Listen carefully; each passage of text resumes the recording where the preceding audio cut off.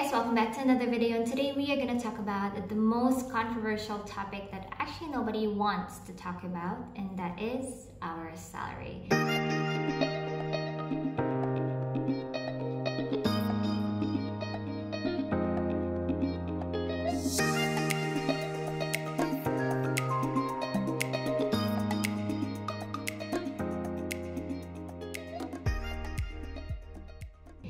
And I'm going to be very specific here. I'm going to be talking about the salary of the cabin crew here in the Middle East, because of course I am based in the Middle East. So I'm going to be speaking to you about my experience and about how much we are actually earning as a cabin crew.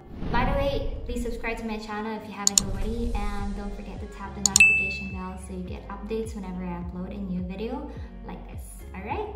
So you probably have heard different versions already as to how much we are earning as a cabin crew here in the Middle East, but today I'm gonna give you a breakdown as to what to actually expect, because our salary has 5 categories, and it consists of the basic salary, the flying time or flying rate, the meal allowance, the transportation allowance, and the housing allowance. So most of the Middle East airlines here are actually having the same categories, but I'm gonna explain it to you further so you guys can understand, because a beginner cabin crew and a senior cabin crew has 2 different salaries or 2 different rates. So I'm gonna explain it to you further so that you will have an idea. By the way, when I say junior cabin crew, that would mean the economy cabin crew, and then the senior cabin crew would be the premium cabin crew, those who are assigned the business or first class.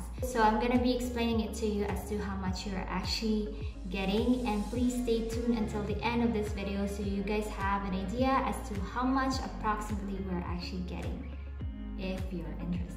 So let's go into my computer right now so that I can explain it to you further, alright? Alright, so you're right into my computer right now. I've prepared it for you guys because, yeah, so you guys have an idea on how much we're actually getting. So like I said, we do have basic salary, flying time or rate, we have the meal allowance, we have the housing allowance, and this one is the transportation allowance. Now, there are 2 different rates here. That would be economy crew and a premium crew. So it really depends as to how senior you are in the company. And as you go along, you're also going to increase your basic salary as well as your rates. Okay, so let's all begin here. So as you can see in this side, there is I place economy crew, and this one is a premium crew. Now, as an entry point, your basic salary, you'll be getting $986. I'll be placing just US dollars, guys. You may go ahead and convert it into your own currency if you want to. And then as a premium crew, or if you're already senior, you'll be getting $1,230 US dollars. And then for economy crew, you will be getting 13.6 per hour, and the other one would be 15.8 per hour. So let's say you have around 100 hours here per month, so which is really very possible as a crew. So you just multiply this into 100 hours, so you'll be getting around 1,360 US dollars. All right, so I hope you got my point here. So the same here as well, that would be 15.8 multiplied by 100, you'll be getting around 1,580 US dollars. That is just the flying rate, guys. Now let's go with the meal allowance. Now for the meal allowance, it is normally the same rate to everybody. It doesn't matter if you are a senior crew, a junior crew, or maybe you're a supervisor, even the pilots, they're getting the same because we're staying in the same hotel. So I'm just saying here approximately because it's not always the same all the time.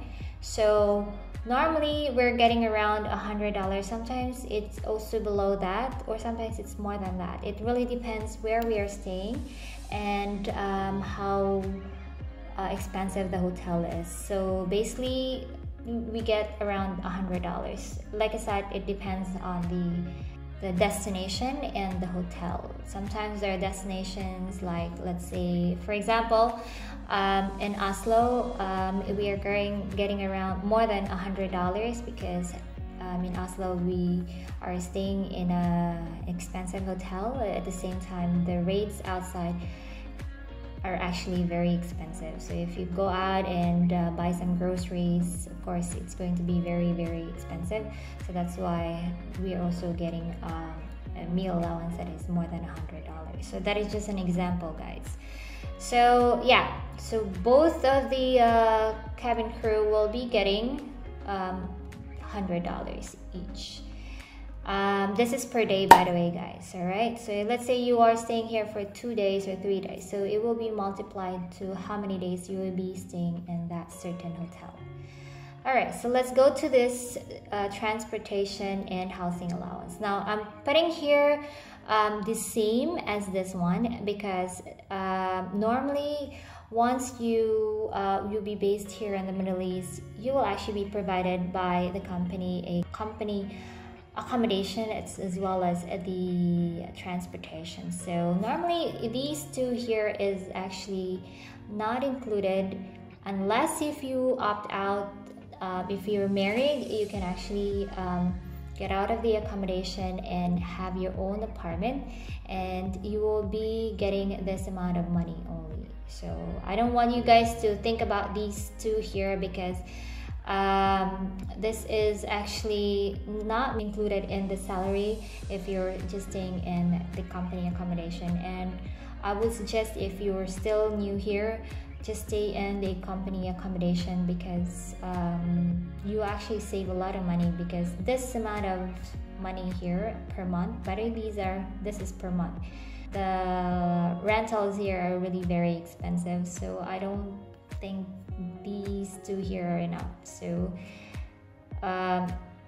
yeah, so these two, don't include this in your computation every month because it is actually very, very low.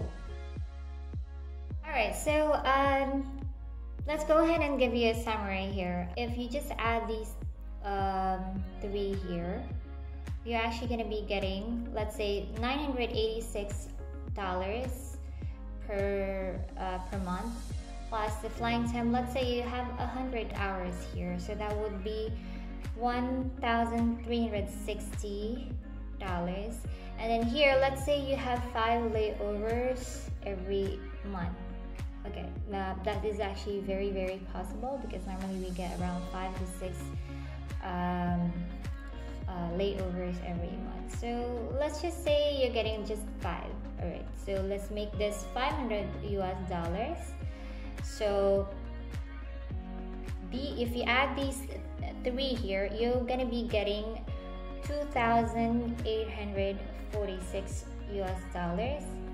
And then on the other side, if you add all these 3 here, so this one you will include 5 layovers, and this one is 100 hours. That would become 3,310. Alright, so how is it so far? I hope you guys are getting my point here that yes, we are actually getting this amount of money. So basically, as a premium crew, you're getting a little more than the junior crew. But again, you'll be getting around $2,846 US per month. That is just an approximate, guys, because every month it varies differently because of course we're not getting the same hours every month. Sometimes you get more than 100 hours, and sometimes you get less than 100 hours every month. So basically it's not going to be the same every month, and of course the layovers will be different as well, so you will have to consider that. And also, as a premium crew, you will be getting around $3,300 US. So yes, it's actually a big amount of money, especially for me because I am from the Philippines, and if you have to actually convert that, that's a lot of money if I actually convert that into our currencies. So I hope you guys enjoyed my video for today's flight. Please give me a thumbs up if you like this video, and don't forget to subscribe to my channel if you haven't already, and I'll see you again next time. Bye. for now.